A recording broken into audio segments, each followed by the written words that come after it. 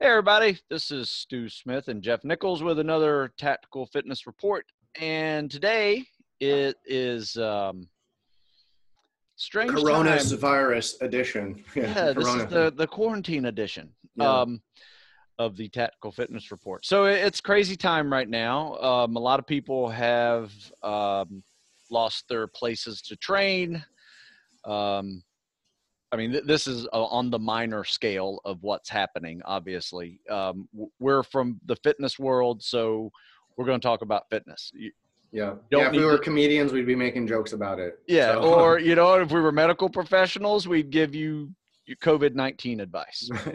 yeah, We're yeah, going to say, what do you do in this situation where your gym is closed, your pool is closed, you don't have a whole lot of equipment at your house, and you're in the middle of one of our programs that requires a lot of gear, right? yeah, Or pool or facilities, things like that you just don't have access to. So what do you do now, right? yeah, And we guess there's a couple of different levels of this. So you're either just in a place where the gyms and the restaurants are closed, no school, so all that facility is gone. Or you're at another level of city where you're actually sheltering in place in your home and you can't leave. hmm I don't know what that looks like. I don't know if you have a yard. Can you get out in your yard? Or if you're in the city, you don't have a yard anyway. So it could be so many different variables to what you can actually do. And I don't really know that. But I guess the big question is, you're on a program and you don't have access to do your program. What do you do? yeah. So Yeah, where would you I start? think one of the biggest difficult things is to understand this is that we we have no end state, so we don't know how long this is going to last. That's the thing. It's like, okay, because a couple again, if you're one of those people that has a home gym, doesn't have a home gym, quarantine to your house, quarantine to your neighborhood, whatever level of quarantine that you are adhering to, right? And then the length of time is going to determine kind of what's what. But I also look at it and go, you're probably one of 3 or 4 people too. If you are training, you're probably way overtrained, moderately overtrained, right on top, or undertrained. So the undertrained really isn't even in this discussion as far as I'm concerned, because undertrained will never succeed. So let's just push them aside as far as I'm concerned. Or get started. Yeah. So that's the other side Very too. Is like basic that. calisthenics. It's Yeah, time to really. start. So you got time. Let's do it. Exactly. No So excuses now. right, there's zero to Yeah. get moving. And so I think that given what this is, let's if you look at the big picture of it, let's treat it like it's on purpose. That's the way I say it. It's like, okay, you've just purposely taken 2 weeks off from your current training regimen to do other things or to improve upon other things or skill acquisition. Granted, like you can do a lot of form running on a track, right? You can do some on a track. Like, so that's what I'm saying. This is the conversation that Stu and I want to kind of, we'll kind of bracket a little bit better here. But yeah, so from your standpoint, Stu, let's say someone says to you, let's kind of create a student, I guess, say, hey, Yep. I'm at week 6 of X program. I have no pool, no weight room. Now what do I do? And this person has been showing improvements over the months. They have been using resistance training to their benefit. So now you've got a person that's been using resistance training, a plethora of things. So the worry is, okay, oh my God, my gains, I'm going to lose them.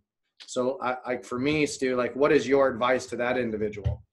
Well, you made a really good point. You kind of framed it, which I didn't really think about. But if you're overtraining right now, not a bad time to deload. Like if you're starting to feel the aches and pains of heavy lifts or some of the aches and pains of a running progression, right? And you're getting shins, you just started a running program 5 weeks ago and now your shins are kind of bothering you. You know what? Take a vacation, right? Yeah. Take a vacation from that kind of impact. But you can always replace it with something else. If you can get a bike or a stationary bike, those are great options for you to have in your house. Jeff and I actually did back a year and a half ago, maybe. I think we built our own home gym podcast. We did, yeah. And it's up on the YouTube channel. I'll put a link into the description below, and I'll send it to you, Jeff, and you can share it as well. Yep, Because deal. I think that one has some really good advice on the things that you have in your gym and what I have in my home gym. And it can be as elaborate as squat racks and all the cool stuff Jeff has at his place, or it could be as basic as mine with a pull-up bar and a TRX Yeah. and a barbell and some kettlebells. I mean, your target, like, I think honestly, this is a perfect example, folks, where I really encourage you, especially if you have a family, especially if you're in the tactical environment, right? Where sometimes it's just nice to train at home, especially a nice day. So me personally, if right now I would go, okay, I'm going to rethink this home gym investment, right? I'm going to get 2 horse stall mats at Tractor Supply. I'm going to get a TRX. I'm going to get a set of bands. And then from there, or you can get yoga blocks, parallettes. Then even we're still dealing with minimum equipment, like a nice selector set up to 50 pounds with dumbbells, right? It's plenty, right? It's plenty to still maintain that level of stimulus that you want. Some of you may need, but it's also that minimum equipment forces you to down regulate some of that stimulus that you probably also need for you overtrainers. And it's also, it's a really good time to focus. Like, and Stu and I tell us all the time, if you prep correctly, you won't have to worry about the PST.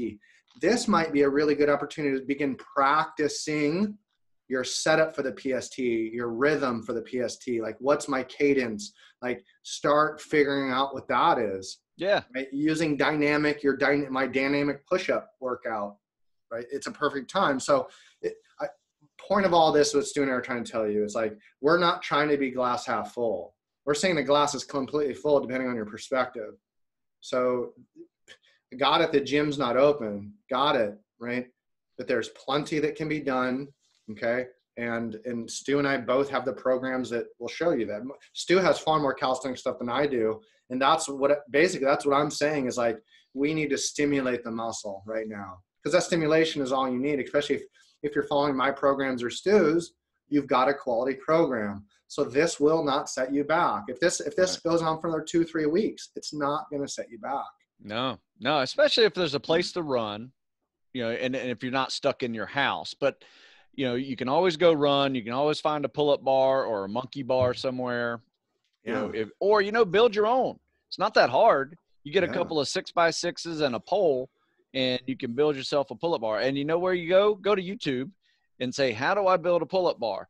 And sure enough, there's somebody on there that's going to show you how to do it step by step. It's incredible. That's just and that's without, if you live in an apartment and you're not supposed to put holes in it, it's really, really simple. Just stand in a door frame. Yep. All you have to do is get 2x6s that fill up the side of the door frame and a pole that runs across. Yep. The weight itself will wedge itself in if you cut it right. But there's also things you can buy too that aren't that expensive. There's pull-up bars that there's this one called the stud bar that it goes to the studs of your house, perfectly aligned to the studs of your house, and you can put a lot of weight on that. That's not that expensive. Then there's the door jam pull-up bars that are okay. If you're a taller person, they're not that fun, but they're something. Usually what I do is I try, if I'm trying to do pull-ups, is I will start running, and I know therethe's a playground somewhere along the journey of my run, and I swing by that playground. Now, is it closed? I don't know. There's a lot of issues that are going on right now. Hopefully, you do it at 6 a.m. It's dark, no one knows you're doing pull-ups, and you're there by yourself anyway. I guess it depends on where you live. I mean, there's some states that have minimal cases, so I doubt they've actually done shelter in place type laws. I mean, here in Maryland, they've closed all the restaurants. Schools are shut down. Gyms are shut down. You can get takeout, so the restaurants aren't actually closed. You can get takeout and carry it home. DoorDash and all those are pumping. But we're just working out outside. And you can work out outside in decent sized groups. That's what we just did. We usually are inside. We just moved everything outside. The only thing we're not doing right now is swimming, because all the pools are closed. So we're just adding more cardio. you know, and we're adding Yeah. more movements that swimming involves. So we're doing a lot of planking. We're doing a lot of little flutter kicks on your back, flutter kicks on your belly, you know, just other movements that, you know, work the same muscles of swimming. A lot of core work activity, you know, in there. So, you know, especially with the plank and trying to, you know, work your shoulder mobility in there too. And, Yeah. you know, So what just, a great time, what a great time, folks, to get YouTube, which if you have a computer, type in yoga and yeah, go through yoga.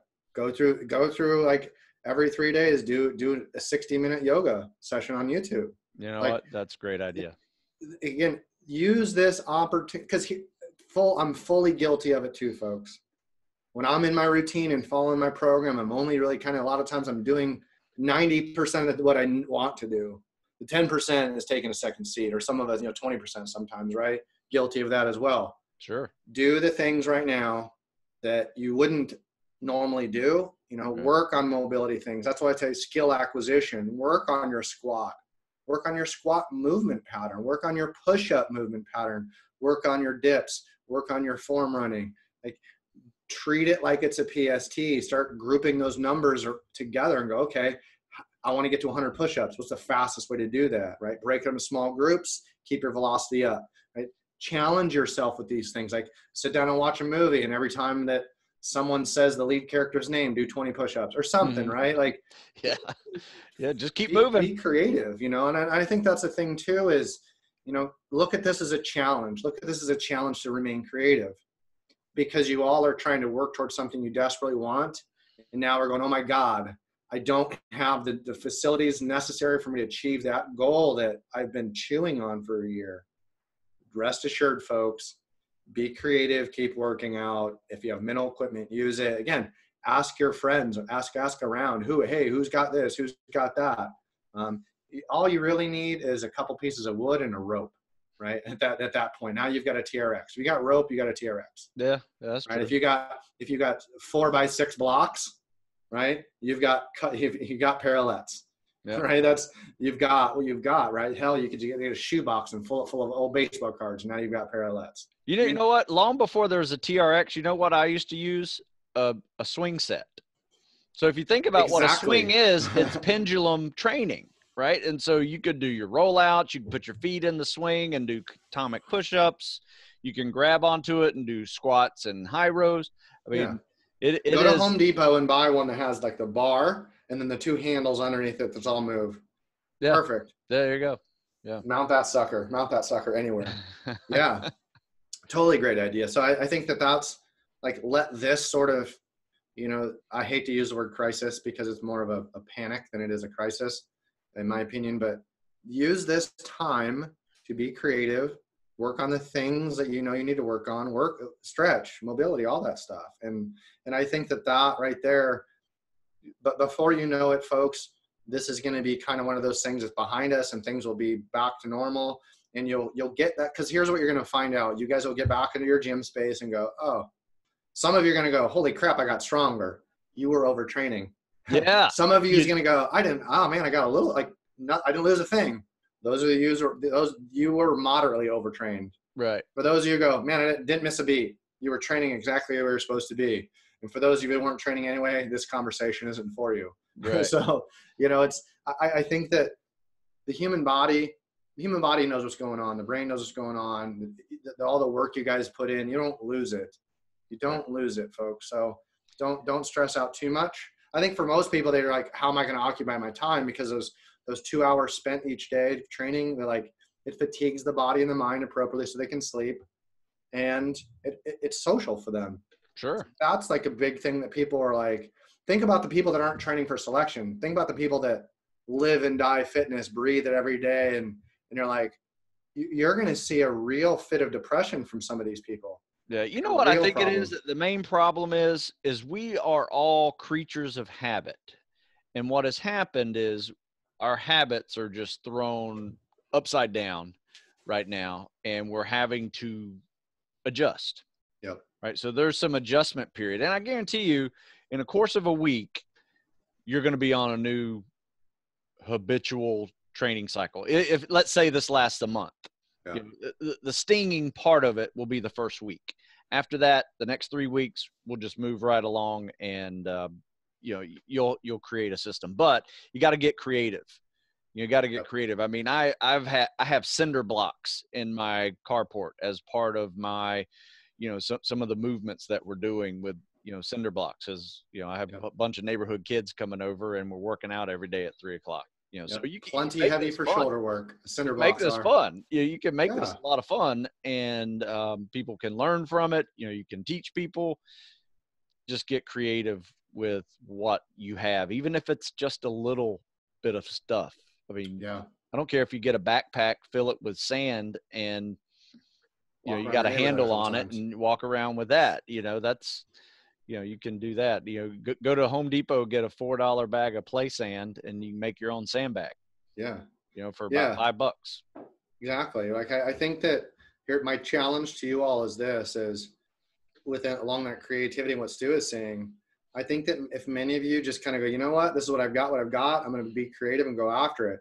What you're going to do is you're going to find some things in the midst of this creativity that you will forever use in preparation for training, because you're like, oh my God, like I've never used, a TRX where I'm in this, prone overhead extension, sort of like, man, I love that for my triceps and my lat stability. So you're like, oh, I've never tried that. I'm telling you right now, folks, if you own a TRX, right, your idea of what you're going to do of while the gyms aren't open have just pretty much eliminated themselves. I'm telling you, absolutely. Between a TRX, a set of bands, and like a set of dumbbells, like selector dumbbells or whatever, it's like no issues. That's all you need. Yeah. That's awesome. You know what? I want to say this, because there are some rules to this process too. Because I know there's going to be somebody says, hey, I need to get better at pull-ups, push-ups, and sit-ups for the PST. Can I do those every day? You know what? At this kind of volume, you don't want to do those every day. You need to treat that like you're lifting. You're not going to do bench press every day. You're not going to do squats every day, with weight or without weight. For my recommendation, you should give your body some time off, in between that. Especially if you're going high volume. Right. If you're going high volume, pull-ups, push-ups, sit-ups, dips, other, flutter kicks, squats, lunges, just do those every other day. I typically do an upper body day and I do a lower body day.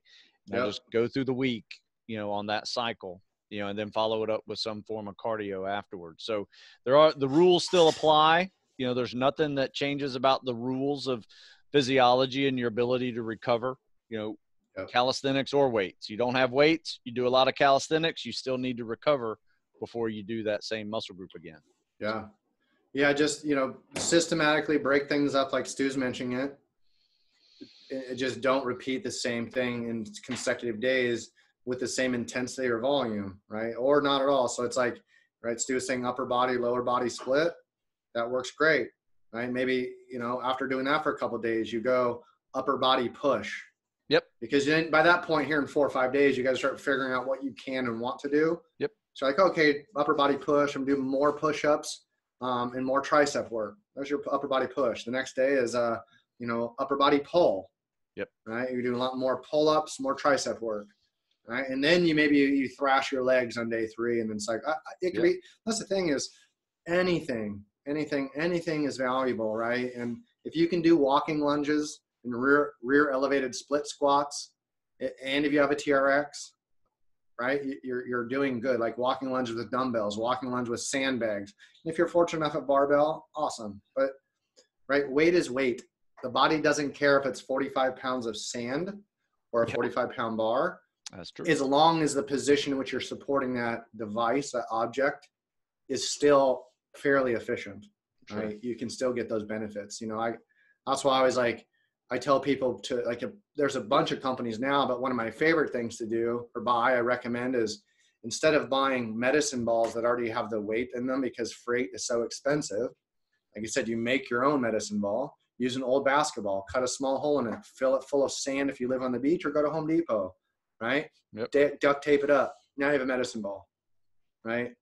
That's a great, or you can go with, there's a few companies that basically sell the outer shell of a sandbag. It's a round ball. God, I forget the name of the company. They're out of Denver. I have a Brute Strength. There we go. Yeah, Brute Force. Brute Strength or Brute Force sandbags. Yep. They come in, long sandbags, round sandbags, and all you're doing is buying the fabric. Then you so fill you buy it up that. with It's your like, own sand. $50. It comes in the mail in a little package. But if you buy a 100-pound medicine ball, which I've done, Yeah. the freight on my 100-pound medicine ball was almost $300. Yeah, it's nuts. And I was like, the medicine ball was only $40, right? So I was like, oh, okay, there's got to be a better way to do this. And the mailman hates you. Serious. Like it was 100-pound. I have a 100-pound medicine ball in my garage. That's huge. I was just like, nope, I don't expect anyone to carry that. Yeah, no one would know either. It's like, it says like, it has like a little heavy sticker on it. Like, oh, this is 20 pounds. Like, nope, it's 100. So yeah, like be creative, folks. And because everything we're talking about, this was my life in 8th and 9th grade. I was too embarrassed to go to a gym. So what did I do? I created my own gym space with my dad's cinder blocks, a rope. Nice. I made my own sandbag out of an old basketball from Pizza Hut. Right? I used Christmas duct tape because it was like, what else am I going to use in August kind of thing? And that's what I did. I climbed ropes. I set up hurdles in my yard. I'd run and jump hurdles and sawhorses. That's and awesome. Basically create a little steeplechase with like a little workout system in it. Sweet. And I was 13 years old. So I would do that now, just like what Stu is saying out in his driveway. He's got her out in the front yard. It's like, yeah, absolutely, man. This is an excuse, folks, to get some people together who are not supposed to. It's an excuse to have fun. Outdoors. Keep them outside. Yeah, it's an excuse for you to get together with your neighbor kids and get a workout in. Absolutely. Yeah, be fun. Yeah, I think when I was that age, I had a concrete set of weights with a hollow bar and a very flimsy bench press, and ordered it from Sears catalog. Yeah, got it. I made my own bench press. Yeah. Oh wow. Out of wood. It still is in my dad's garage. Sweet. But I bought my parents that year got me a set of the stainless steel weeder ones that have the small holes that you got to screw on. Yep. They're great weights, but they're a pain in the butt to move around because they're just so tight and nice.